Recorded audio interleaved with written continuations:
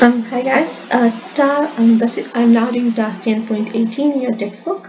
Task 10.17, I did save in the Dropbox for you. Please read through each scenario of task 10.17. Think of your own answers first and then look at the answer that I've placed for you.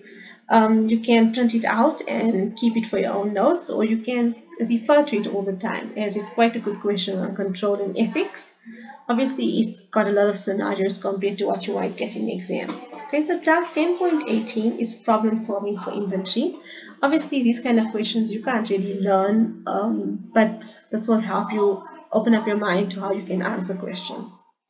Okay, so if you read, you would have to read all the information, okay, in order to answer the question. So in 10.18.1, we have to calculate the amount that he is losing or gaining each week by using the table below, okay? Because obviously, there's where cash is concerned, there's a possibility that cash could be stolen, okay?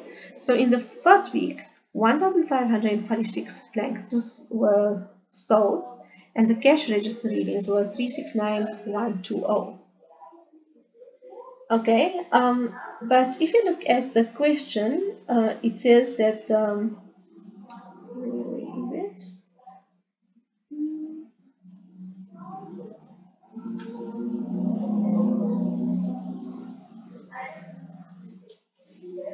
If you look at your question, the cost price of the blanket is 120 Rand per blanket, and he marks it up at 100% on cost.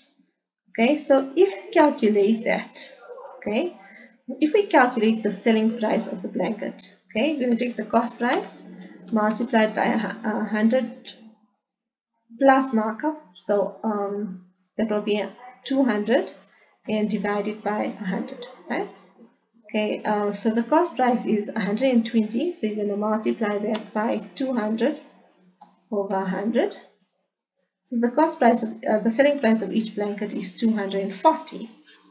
Okay, so if he sold 1,546 blankets, okay, they should have received 1,546 times 240 Rand. So they should have received 371,040, okay, but they've actually only received 369,120. So there's a shortfall, okay. I'm showing the shortfall with brackets. You could show it with a minus sign as well, of 1920. And you're going to do the same thing for the other weeks.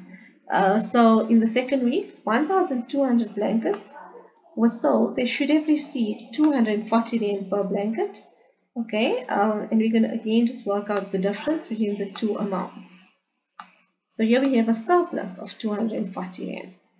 Then in the third week, 1,408 times 240.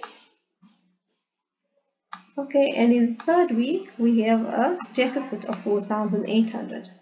In the fourth week, 1,110 times 240. Okay, and that gives us a deficit of 2,400. Okay, we can also work out the totals, and you should get the same answer. So we have a net deficit of 8,880 Rand. But remember, this is only for 1 month. Okay.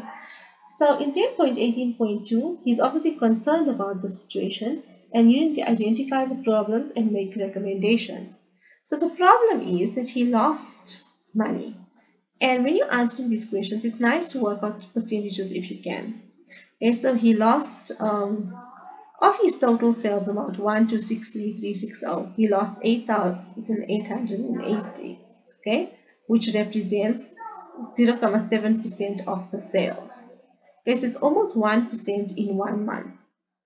Okay, so if it's not remedied, he could lose about 12% or more over a 12-month period. Okay, maybe he is understaffed in the warehouse. Okay, because maybe that's where stock is being stolen from. And maybe the warehouse staff do not carry out their duties properly. They have incorrect calculations, under and overcounting, wrong invoicing, etc. The stock controller does not take stock, and any other suitable answer. The recommendation would be to conduct stock taking regularly in order to detect deficits, employ more admin staff and allocate duties, Employ an internal or independent auditor to check and verify the accounting records. Check the invoice details. Quantity indicated must correspond with the actual number of blankets leaving the warehouse. And sales representatives also need to do a physical stock of count of blankets issued to them. You can check invoices against receipts. Check receipts against bank deposits. Discuss the matter with the sales personnel. They could be making mistakes when invoicing, or they could be selling blankets privately for their own account. He can take legal action against the sales staff provided he has sufficient proof they are stealing from him, and any other suitable answer. Okay, so that's all for this question. You can try and do it yourselves as well. Thank you. Bye.